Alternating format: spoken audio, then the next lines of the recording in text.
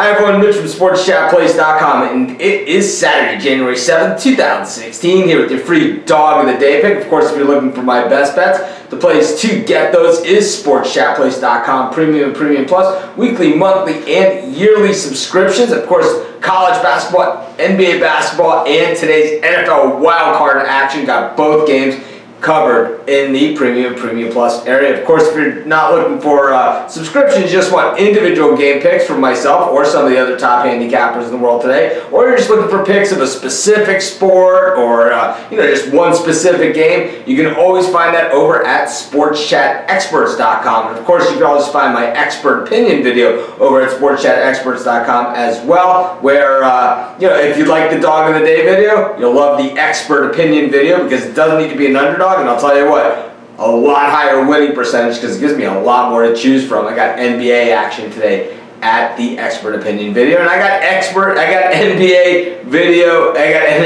NBA pick here as well for my Dog of the Day. And this one we head to Minnesota, where the Minnesota Timberwolves are taking on the Utah Jazz. And you know what? I think the Utah Jazz are a much better team right now than the Minnesota Timberwolves are. I think the Timberwolves are loaded with talent. I think, probably going to be a good team in the future. Of course, you never know how it's all going to come together. But, when you look at the way the Jazz are now, they're a better team right now. The problem for the Jazz is they're playing, it seems like almost every single night. And they have been on a road trip, throwing a road trip to go along with that. It is just way too much to come up against. Minnesota's getting 3 points in this thing.